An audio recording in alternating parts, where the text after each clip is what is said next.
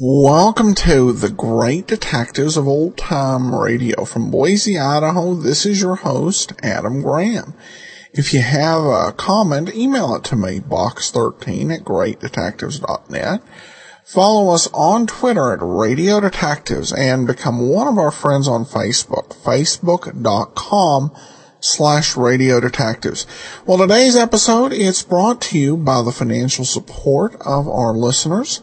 And I want to thank Janet for her support, and we'll be sending along access to our premium site, as we do with all donations of $7 or more.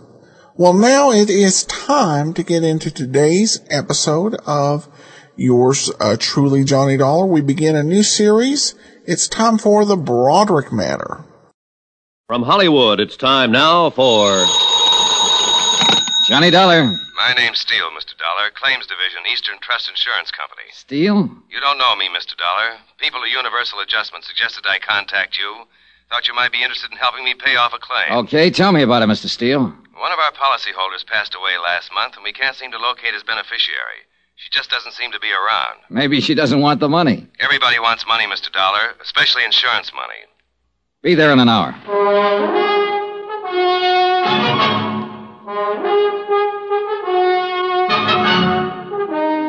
Tonight and every weekday night, Bob Bailey in the transcribed adventures of the man with the action-packed expense account, America's fabulous freelance insurance investigator. Yours truly, Johnny Dollar.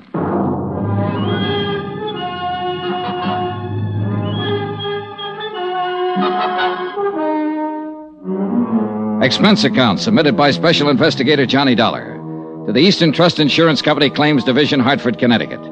The following is an accounting of expenditures during my investigation of the Broderick matter. Expense account item 1, 25 cents, bus fare. My apartment to the Eastern Trust Insurance Building in the office of Robert Steele.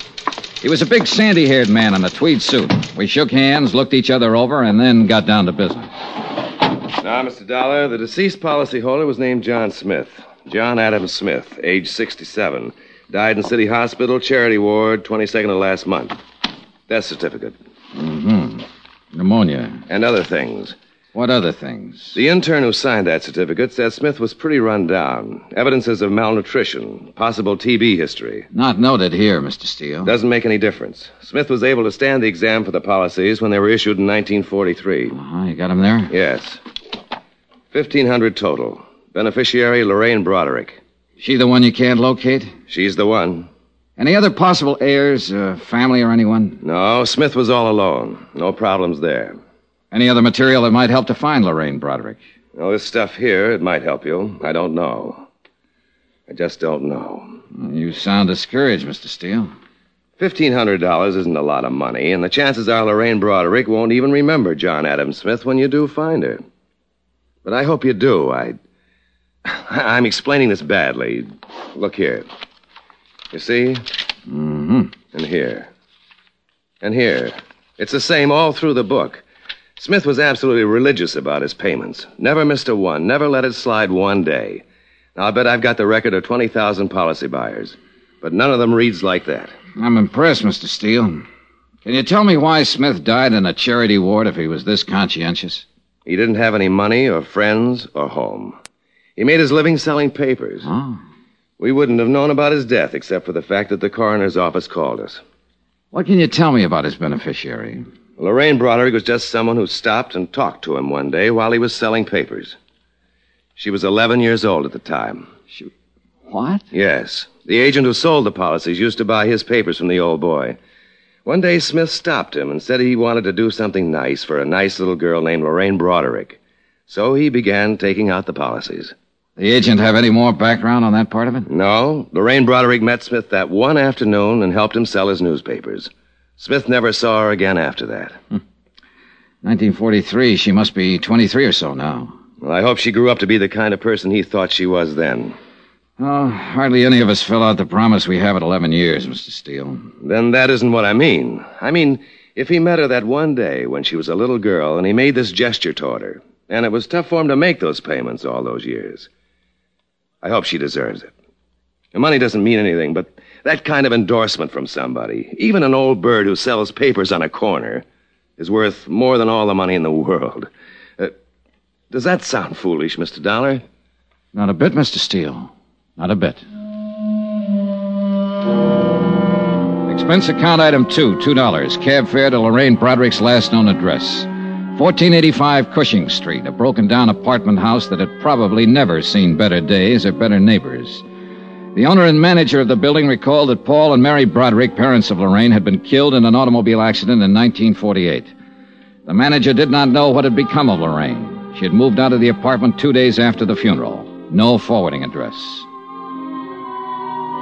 Expense account item 3, 4 bits, more cab fare. This time 7 blocks away to Pulaski Street, and a dingy cluster of red brick buildings that were yielding slowly to time and wear. I arrived at 3 on the dot. I don't think high schools ever change much. At least this one was no different than the one I'd been in way back when. The persistent smell of pencil sharpeners, ink, discarded lunch wrappers.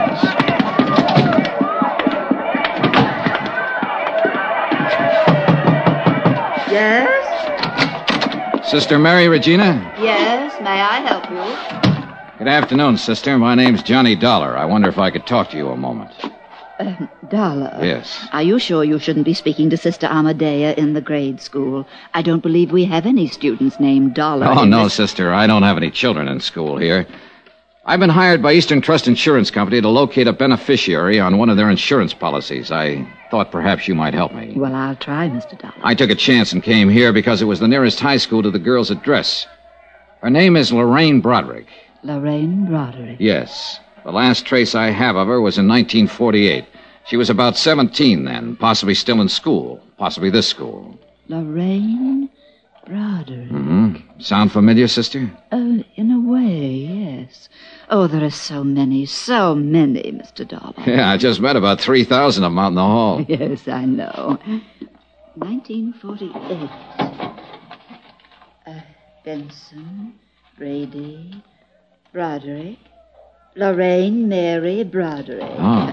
Yes, Mr. Dollar, your guess was very good. She was here in St. Charles from 1945 to 48, yes. I wonder if there's an address listed there, home address. 1120 Seaton Place. Oh, my, that's quite far from here. Parents deceased, guardian. Oh. Anything wrong, sister? Why, I remember Lorraine now, Mr. Dollar. Her parents were killed in an automobile accident in her senior year. Yes, and she went to live with her uncle, James Broderick, at this Seaton address. Oh, yes, I remember that lovely girl. She was in Sister Hildegard's class. That ties up with what I know about her so far, sister. Oh, I remember her so clearly. I can even see her face. Perhaps that was it, her face. Like an angel's, gentle and fresh and wonderful. The man who left her the insurance money must have thought the same as you do, sister. He saw her one day when she was 11. Oh, I have an annual from that year, Mr. Dollar. Would you like to see Lorraine? Yes. Right here. Yes, here we are. That's Lorraine Broderick. Beautiful, isn't she? Sister Mary Regina pointed to a group picture on one of the pages. It was labeled Girls' Fidelity. Lorraine Broderick was in the first row, one of 30 or 40 self-conscious little girls wearing identical self-conscious expressions. Her hair appeared to be deep brown or black, her features soft and slightly cherubic.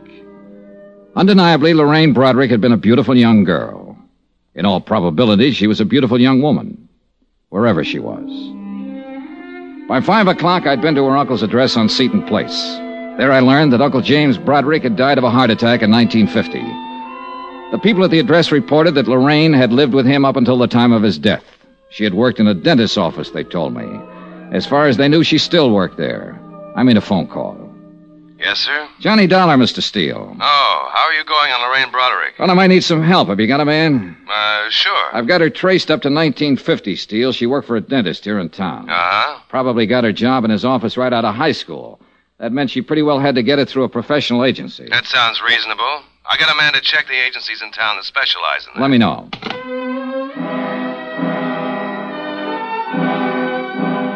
The next day, I was back in St. Charles High School making up a list of names and addresses belonging to students who had been in Lorraine Broderick's graduation class. Out of the 10 names I chose at random, I was able to locate only 2. Both girls, both married. Both remembered Lorraine Broderick. Neither of them had seen her since graduation. Neither of them was able to furnish any helpful information. Expense account item 5, 10 cents, 1 phone call. Steele again. You want to take this down, Dollar? Yeah, okay. David Pollard. That's Dr. David Pollard. 2950 Tremel Lane. Lorraine Broderick went to work for him as a receptionist in 1949. Got it? Got it. What's his office address? Suite 210, Majestic Building.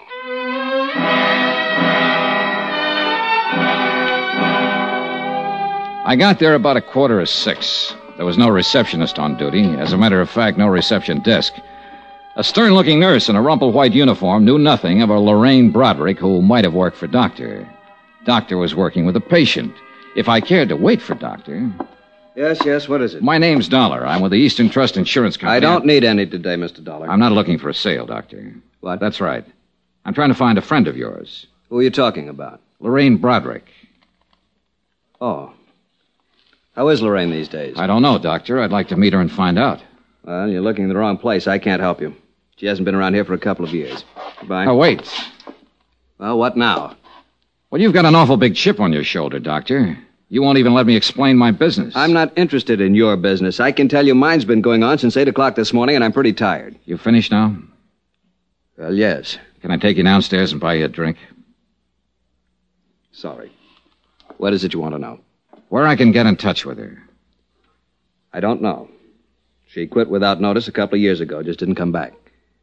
Too bad, too. Do you have any idea where she might have gone? Just what is this for? To pay her some money we owe her. We can't locate her anywhere. Well, I'm sorry, but neither can I. Are you still trying? Not anymore. All I know is she just left one day about 2 years ago. She had a little apartment over on the west side. The manager told me she'd pulled out bag and baggage, and I haven't heard from her since. Were you on, good terms with her, Doctor? Doctor? I'll take the drink.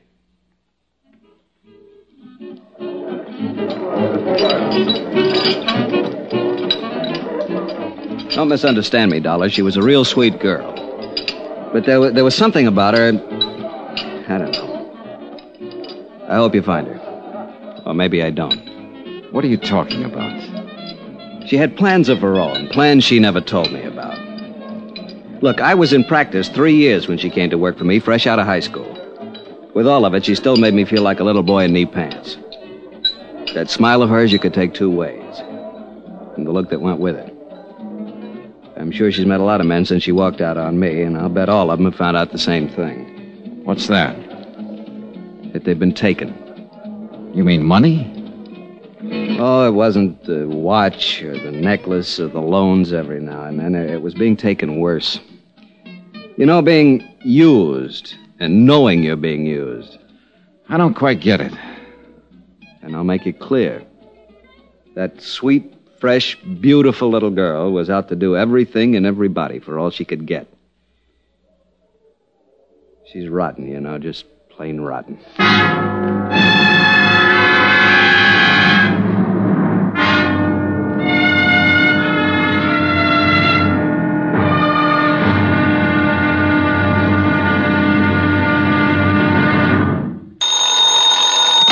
Johnny Dollar. This is Carl Walden. There's a message here for me to call you. Oh, yes, Mr. Walden. I'm with Eastern Trust Insurance Company. We're trying to locate an insurance beneficiary named Lorraine Broderick. Understand she lived in your apartment building up until 1953. Well, who told you that? A doctor she worked for here, Dr. Pollard. I don't know where she is, Mr. Dollar. I haven't seen her for 2 years. We're trying to pay off a claim, Mr. Walden. Didn't she leave a forwarding address or give you any idea of where she... No, not a thing. You've got a job on your hands, pal. Huh? I don't think that baby wants to be found. Got a couple of minutes? Yes. I'll be right over.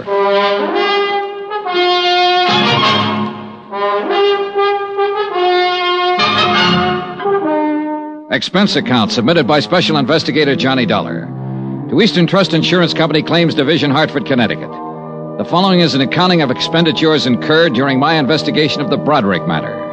Lorraine Broderick, that is, missing. Expense account continued. Item 6, $14 even, photographs. The photographer who had taken the pictures of the 1948 graduating class at St. Charles High School still carried the proofs in his files. Among them, 4 poses of Lorraine Broderick. I'd stopped by to get them on my way out to see Carl Walden, apartment house manager. He hadn't changed his mind about anything since our phone conversation. No, sir, she doesn't seem to want anybody to know where she is. She'd have left a forwarding address or something like that. Instead, she pulled out in the middle of the night bagging baggage, and that's the last we ever saw of her. Just when was this, Mr. Walden? About the middle of December or so, 1953.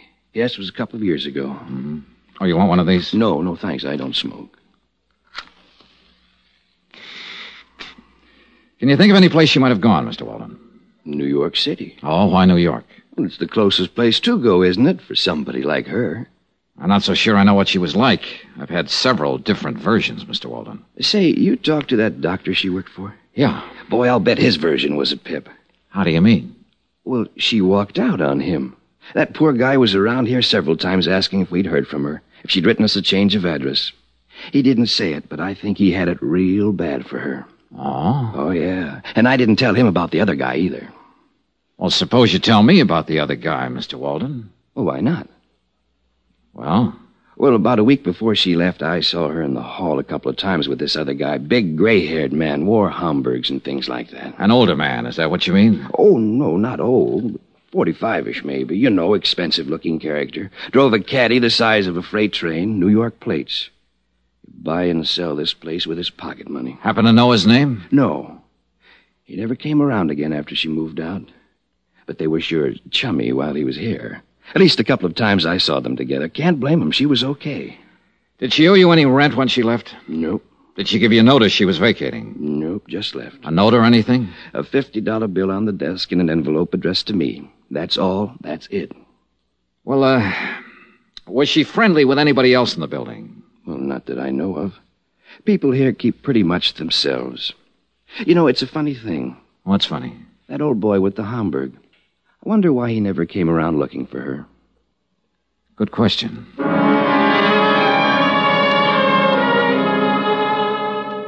Expense account item 7, $22, advertisements. I placed ads in the personal columns of every New York paper. Anyone knowing the present whereabouts of Lorraine Broderick, please contact. I spent the rest of the day interviewing the Cadillac dealers in town on the off chance that one of them might have serviced the Cadillac with a New York plate sometime in December of 1953. No one remembered the man Walden had described. I even tried the service records. Impossible to check. The case was stalemated that way for 5 days. Last Tuesday, things picked up. Johnny Dollar. Hello? Hello, who is this? Johnny Dollar? Yeah. Can you hear me very well? Johnny, I'm calling from New York. Hey, who is this? Why, it's Lorraine. Lorraine. Yes, I saw your advertisement in the papers, Johnny. I wondered what you wanted. Johnny. Why, yes, that's what I always called you, isn't it? You never met me before in your life. Hey, what is this? Why, just a moment. Go ahead, Mr. Dameron. Mr. Dollar? Yeah. Just what is your business with Lorraine Broderick? I want to find her to pay off an insurance claim. Now, who are you? I see. I'm sorry. I asked my secretary to say she was Lorraine. I've been listening on the extension. I'd like a little more explanation than that, Mr. Dameron, William Dameron, 424 East 47th Street. I know how all this must sound to you, Mr. Dollar, but I'm not trying to confuse you. Well, I am confused. Do you know Lorraine Broderick? Yes. Then let's take it from there, Mr. Dameron. Expense account item 8, $15. Transportation and incidentals, Hartford to New York for the purpose of seeing Mr. William Dameron, whoever he might be, and trying to gather further information concerning Lorraine Broderick, wherever she might be. 424 East 47th was a 30-story job that housed, among other things, the Union Brokerage Company. This happened to be located on a ground-level suite. It also happened that Mr. William Dameron was president of same. He looked about the way I expected. Of course I knew Lorraine Broderick, Mr. Dollar. I apologize again for that awkward subterfuge on the telephone. You say you represent an insurance company? That's right. May I see your credentials? Well, sure. Here you are. Investigator. Thank you. We're trying to pay off on a policy, Mr. Dameron. A man named John Smith left Lorraine Broderick a small estate of $1,500. I see. Can you tell me where she is right now? I'm afraid I can't. Oh, sit down, Mr. Dollar. Sit down, please. Oh, thanks. I take it you knew her in Hartford. That's right, I did. She came here to New York with me. Oh? Let me assure you, there was nothing improper about it. I met Lorraine when she was working for a dentist there, Dr. Oh, whatever it was. I happen to have had a little dental trouble on a trip there. I found the dentist and I met her. When I suggested she drive to New York with me, I did it with the understanding that we were to be married here. Uh-huh. You couldn't have known her very long, Mr. Dameron. A week. No one could have been more surprised than myself at my own conduct. And still more surprised when once we arrived here, Lorraine disappeared. Yeah, that seems to be a habit of hers. Tell me about it, Mr. Dameron. Look, you're talking to me, not the insurance company. Very well. It was Christmas Eve of 1952. Lorraine was staying with my sister Pauline up in Westchester County. I picked her up about 6 o'clock that evening to go to a party out on Long Island. Between here and Long Island, we stopped for gasoline. I left the car for a moment, and when I came back, Lorraine was gone. And, well, that's it. Did you see her or hear from her after that? No, I didn't. Did she leave a note in the car, a message of some kind? No. I don't quite get this, Mr. Dameron. You were going to be married after you knew her only a week. You brought her here to New York, and a few days later, she just stepped out of your car in a filling station and disappeared. It was quite reasonable from her point of view, I suppose. But not from mine. It doesn't make sense. Did you have a fight, an argument or something? Oh, no. Well, what was it? Nothing. I don't think I would ever have argued with Lorraine. Lovely, gentle, sweet. Yeah, I know. What about her things? What things? Well, her clothes out at your sister's. Didn't she send for them, or what? No, she only had 2 small bags. They're still there, as far as I know. Well, what did you do? Did you call the police? No, why? Well, I would if a girl I was going to marry disappeared like that. No, I'm afraid a call to the police would have been, well, rather awkward, a man in my position. Let me ask you this. Do you have any idea why she walked away? Yes. Perhaps it's of no practical value to you, though. Any information I can get will be helpful, Mr. Well, all right, then. I think Lorraine was frightened. Of what? Of life, Mr. Dollar. Not people or circumstances, but life. Yes. You say that with a lot of conviction. Yes. Lorraine had always been, well, a poor girl. She lived with a rather decrepit uncle for a time after her parents were killed in an automobile accident, she said. I think that I offered her the happiness and security she had always longed for. But I also think she was not mature enough or adjusted well enough to accept it. This is of no value, is it? Well, it might be. Can you tell me if she ever spoke of any ambitions? Maybe she wanted to go on the stage or become a nurse, something. Lorraine simply wanted to be my wife and live here. I can see you find that difficult to believe when I'm almost old enough to have been her father. That is not the reason Lorraine walked away from the car that night.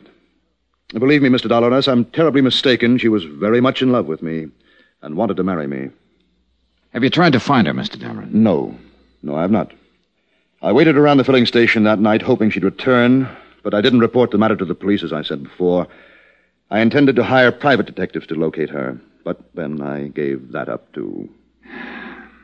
I'm afraid I don't understand this. If you loved her... Would this make it more understandable?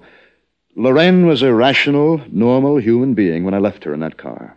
No one forced her away from it, or me. The man at the filling station said she merely stepped out and disappeared down the street. She left of her own free will, for her own reasons. I think I see your point. Thank you. I've hoped that one day she would appear at my door, contact me, come to me. But she hasn't. The most matchless woman I've ever known. Is there any way I can help you more concretely? If you could tell me the exact location of that filling station. Yes, I believe I can do that, but why? Last place she was seen alive. Oh, that word alive. Just a word, Mr. Dameron. Have you spoken to many people who knew her? A few. The dentist she worked for, an apartment house manager, principal in her high school. Mm-hmm. Yeah, I think they all told me the truth. The what? The truth. You know, how it actually was. What really happened. Oh, Mr. Dameron, she would have run out on you in Westchester, taken a cab from your sister's place with her luggage, or she could have come to you and called off the marriage. Mr. Dollar, Now, looking at you and talking to you, anyone would be impressed by the fact that you're a reasonable and understanding man. I am. She could have left you a dozen easier ways, Mr. Dameron, but it doesn't stand to reason that she'd step out of a car on Christmas Eve on the way to a party and disappear. With no luggage, with the clothes on her back, and no more.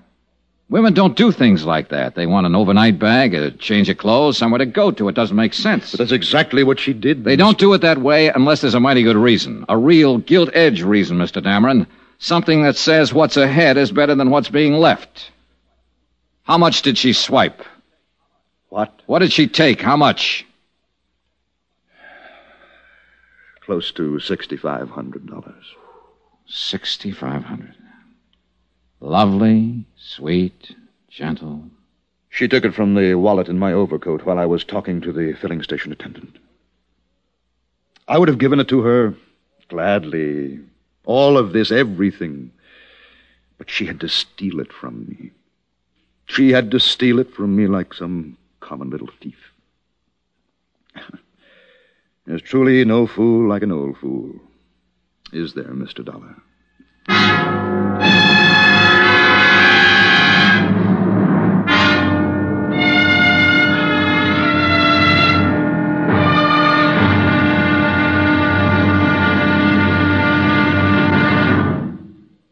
There'll be another intriguing episode of the Broderick matter tomorrow. Tomorrow, when the trail really gets hot and goes right down on a police blotter.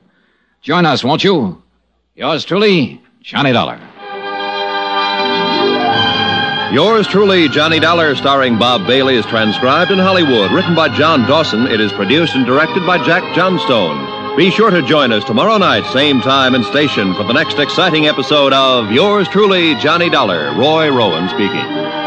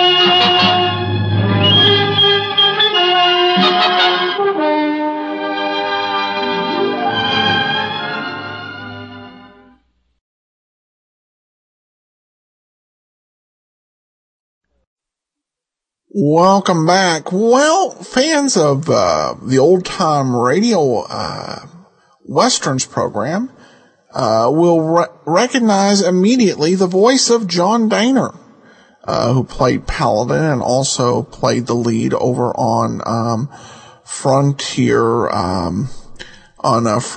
Gentleman. This was a pretty interesting episode as we're getting these conflicting pictures of the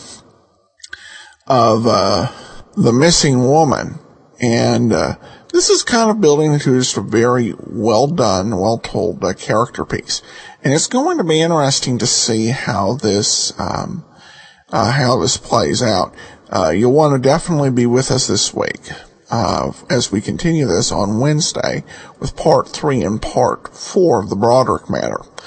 All right. Well, we start off, we turn to listener comments and feedback, and received this from Avery, who writes, "Hello, Mr. Graham. I I thought I would sit down and write to you how much I appreciate your shows, both of them.